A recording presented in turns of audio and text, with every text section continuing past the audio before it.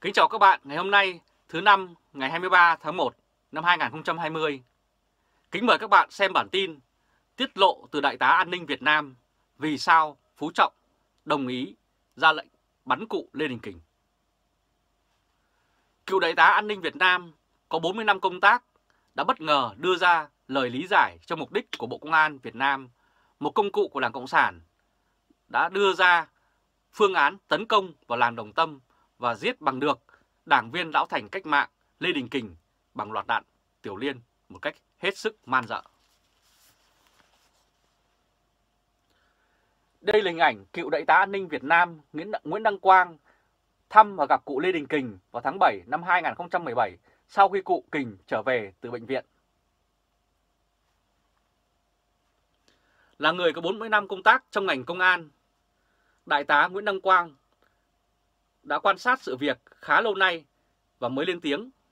Ông cho rằng một chiến dịch quy mô lớn với một lực lượng hùng hậu được chuẩn bị chu đáo đến từng chi tiết. Bộ Công an đã tấn công vào làng Hoành, Đồng Tâm với 4 mục đích chính như sau. 1. Tiêu diệt bằng được cụ Lê Đình Kình. 2. Tịch thu hết hồ sơ tài liệu, chứng cứ mà đương sự đang cất giữ. 3. Bắt bằng hết nhóm Đồng Thuận, Đồng Tâm. 4. Phá hủy 3 ngôi nhà liền kề của gia đình Lê Đình Kình để làm gương cho những người khác ở trong khu vực. Và nhóm Đồng Thuận do cụ Lê Đình Kình sáng lập thường sinh hoạt công khai với chủ trương đấu tranh giữ đất bằng pháp luật, đối thoại và bất bạo động. Đây là hình ảnh Đại tá Nguyễn Đăng Quang về thăm cụ Kình cùng giáo sư Nguyễn Khắc Mai, nhà báo Nguyễn Đình Ấm. Đại tá Quang nói, nhóm Đồng Thuận hình thành vào năm 2014, ban đầu chỉ gồm khoảng 10 thành viên, chủ yếu là đảng viên Đảng Cộng sản Việt Nam. Trong đó có 3 đảng viên lão thành làm nòng cốt, do cụ Lê Đình Kình đứng đầu. Nhóm này chủ trương đấu tranh ôn hòa thông qua các kiến nghị và kêu cứu gửi đến lãnh đạo Đảng và nhà nước, các cấp từ địa phương đến trung ương. Họ tuyên bố ủng hộ Tổng Bí thư Nguyễn Phú Trọng và luôn khẳng định không chống Đảng và nhà nước. Họ chỉ chống bọn tham nhũng và các nhóm lợi ích trong Đảng Cộng sản Việt Nam. Và họ gọi đó là giặc nội xâm ở trong Đảng.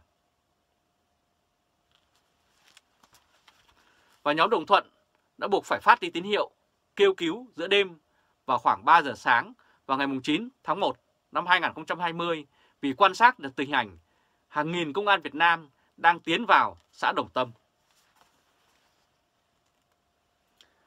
Đây là 3 người chủ chốt trong tổ Đồng Thuận. Vào lúc khoảng 3 giờ sáng ngày 9 tháng 1, người ngồi trước ống kính camera phát truyền hình trực tiếp để tuyên bố công khai về nhóm tấn công vũ trang vào Đồng Tâm và kêu gọi công luận giúp đỡ họ. Tổ Đồng Thuận có sinh hoạt thường kỳ được đông đảo bà con trong xã hưởng ứng, tìm đến tham dự. Buổi ít nhất cũng đến cả trăm, nhiều thì lên đến cả nghìn người có mặt. Và luôn có hàng chục ngàn người xem livestream trực tiếp. Sau đó tải đến YouTube phát đi cho tất cả những ai quan tâm. Cụ Kình xác định 3 nguyên nhân và 3 nguyên tắc tổ chức của Đồng Thuận như sau. Một là dứt khoát phải loại bỏ sử dụng vũ lực. Bạo lực sẽ đẻ ra bạo lực, đó là quy luật và hậu quả tất yếu, cụ nói.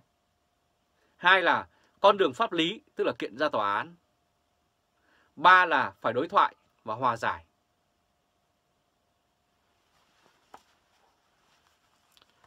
Và một nhóm trí thức đã gửi đơn tố cáo âm mưu giết người dân Việt Nam đến Viện Kiểm sát vì qua thông tin của Bộ Công an và các video clip trên mạng, họ nhận thấy đảng viên lão thành cách mạng Lê Đình Kình đã bị bắn ở cự ly rất gần và chết. Đây là hình ảnh nhóm các nhà hoạt động trí thức gửi đơn tố giác vụ ông Lê Đình Kình đã bị giết chết đến Viện Kiểm soát Nhân dân thành phố Hà Nội. Một nhóm gồm 12 người hôm 21 tháng 1 đến Viện Kiểm sát Nhân dân thành phố Hà Nội nộp đơn tố giác về vụ mà họ gọi là ông Lê Đình Kình đã bị buộc tội và đã bị tội phạm tấn công giết chết. Những người nộp đơn trong đó có các tiến sĩ Nguyễn Quang A, tiến sĩ Nguyễn Xuân Diện, cùng các nhà hoạt động như Đặng Bích Phượng, Nguyễn Thúy Hạnh, Huỳnh Ngọc Chênh và Vũ Mạnh Hùng.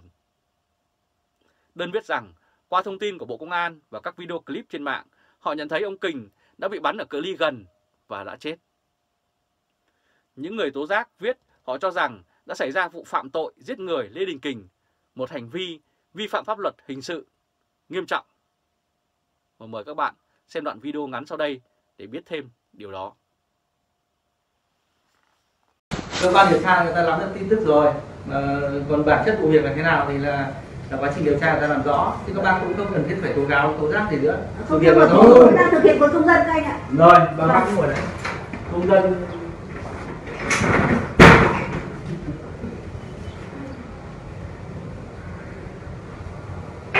chỉ muốn các cơ quan công quyền. Thế các bác là đang ở Võ Trí Công này, ở Thành Công, ở Thanh Xuân, Bắc Từ Liêm thì các bác biết cái vụ việc ở Đồng Tâm như thế nào? Thì đó.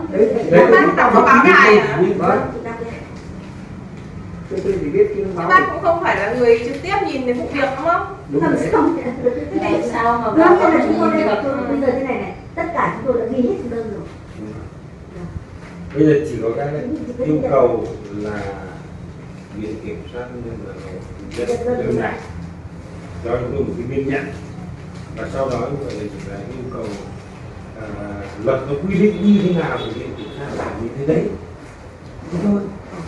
Tôi không có tranh luận gì cả.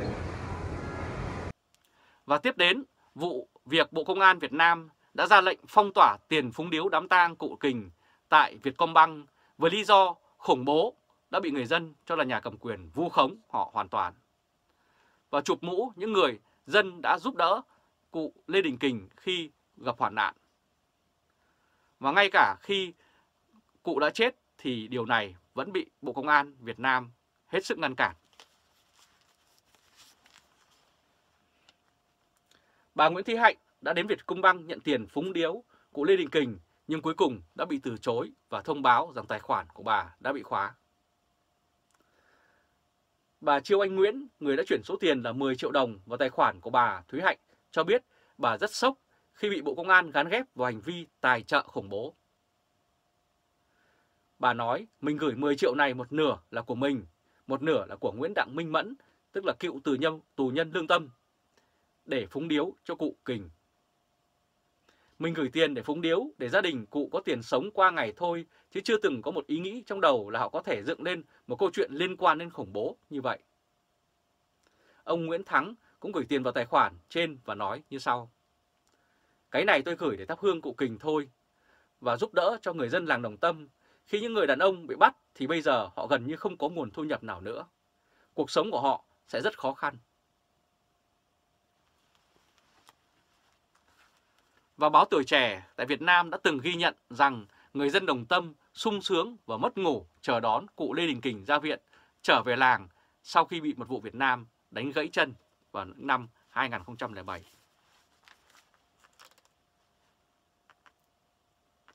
Đây là hình ảnh người dân Đồng Tâm đã xếp hàng dài từ ngoài đường làng đến trước cổng nhà cụ Lê Đình Kình để chào đón cụ về thời gian vào năm 2017. Và sau đây, mời các bạn xem đoạn video ngắn này để biết thêm về điều đó. Ôi ôi, mọi người thương quá. Mong nghe nhìn thấy ông nào bỏ cả cơm để ra đón ông đấy. À thế à? Không mà thổi cơm đấy, mình không còn ăn. Cảm xúc của bà giờ thế nào bà? Cảm xúc rồi, của chân chúng tôi sung sướng. Sung sướng.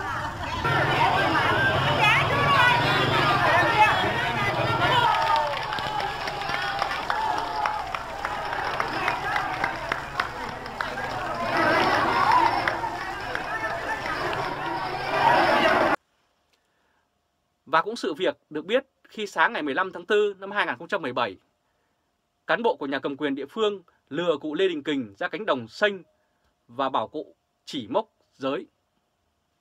Trên đường ra về, bất chợt một nhóm người từ trong xe phục kích sẵn, nhảy xuống, đạp cụ gãy xương đùi, quẳng cụ lên xe như quẳng một con vật, mặc cho cụ kêu la vì đau đớn.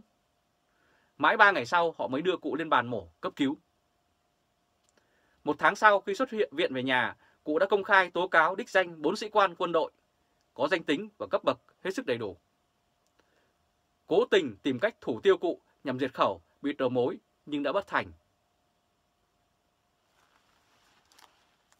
Và khi Đảng Cộng sản đã đánh mất hoàn toàn lòng tin và uy tín từ người dân, thì người dân đã không còn tin với chính quyền, thì chắc chắn sự sụp đổ của chế độ sẽ mau chóng diễn ra trong một ngày gần đây. Đây là hình ảnh ông Trần Quốc Vượng, Ủy viên Bộ Chính trị, Thường trực Ban Bí thư Trung ương Đảng Cộng sản Việt Nam. Ông cảnh báo như sau: cơ đồ xây dựng 75 năm, nếu có sụp đổ là do ta, không ai mang máy bay đại bác đến để lật đổ ta. Ta không làm tốt thì ta tự lật đổ ta, chẳng phải do kẻ thù đâu. Ông Vượng từng thú nhận ông cảm thấy chua xót khi châu Âu hoan hỉ kỷ niệm Liên Xô tan rã, chính quyền cộng sản ở các nước quốc gia Đông Âu sụp đổ, và ông sợ rằng điều đó sẽ xảy ra tại Việt Nam. Xét cho đến cùng, đốt lò hay chấn chỉnh công tác cán bộ cũng chỉ nhằm thu phục nhân tâm. Nhưng rất đáng ngạc nhiên khi phản ứng của công chúng đối với vụ tấn công vào thôn Hoành, dù như đã không thấy bất kỳ viên chức hữu trách nào ngăn cản hay nghĩ đến chuyện xử lý Bộ Công an đã làm sai, mà người đứng đầu là ông Bộ trưởng Bộ Công an Tô Lâm phải chịu trách nhiệm vì đã lập kế hoạch và chỉ đạo thực hiện vụ giết hại dã man cụ đảng viên lão thành cách mạng 58 năm tuổi Đảng với 84 tuổi đời Lê Đình Kình ngay tại ngôi nhà riêng vào lúc mờ sáng ngày 9 tháng 1 năm 2020. Và vụ thảm sát đảng viên Lê Đình Kình cho thấy sự tàn ác và dã man của Đảng Cộng sản Việt Nam, mà người đứng đầu là ông Tổng Bí thư Nguyễn Phú Trọng phải chịu hoàn toàn trách nhiệm vì họ luôn cho rằng tự nhận là vai trò lãnh đạo toàn diện của đất nước. Và đây là hình ảnh nhóm biệt kích của Bộ Công an Việt Nam đột nhập vào làng Hoành, xã Đồng Tâm cùng với chó nghiệp vụ đã gây ra thảm sát giết chết cụ Lê Đình Kình, và 3 cảnh sát cơ động đã tự rơi xuống hố để chết cháy. Đại tá Nguyễn Đăng Quang kết luận như sau: tôi khẳng định Đảng Cộng sản Việt Nam với mục đích như trên nên mới hủy hoại, tan hoang nhà riêng của cụ Kình lẫn tư gia của 2 người con trai, cướp và mang đi mọi tài sản có giá trị trong 3 căn nhà này như tivi, tủ lạnh, máy vi tính và nhiều thứ khác, cho đến chiếc ô tô mới mua của cháu Lê Đình Uy. Đặc biệt là chiếc tủ gỗ mà bên trong cất giữ một lượng lớn tiền mặt mà gia đình dành dụm được trong những năm qua, cùng mọi hồ sơ, tài liệu, văn bản, chứng cứ của cụ Kình lưu giữ hàng chục năm nay và liên quan đến đất đai. Và khi một số đảng viên cấp cao đã lạm dụng quyền lực để tàn sát người dân và các vị lão thành cách mạng, thì đây là một chỉ dấu cho thấy ngày tàn của thể chế cộng sản giả hiệu tại Việt Nam đang được đếm ngược từng ngày. Và sự tàn bạo và dối trá của Đảng Cộng sản cần phải chấm dứt, và hàng triệu người dân Việt Nam đang mong đợi điều đó. Rất cảm ơn các bạn đã chú ý lắng nghe chương trình truyền hình trực tiếp của Lê Trung Khoa thoibao.de ngày hôm nay, thứ Năm, ngày 23 tháng 1 năm 2020. Các bạn hãy để lại bình luận và chia sẻ video cho nhiều người biết, cũng như bấm nút theo dõi YouTube và Facebook của thoibao.de. Và chúng tôi sẽ tiếp tục cập nhật cho các bạn những thông tin mới nhất, nhanh nhất và trung thực nhất. Chào các bạn và hẹn gặp lại các bạn vào bản tin lần tới.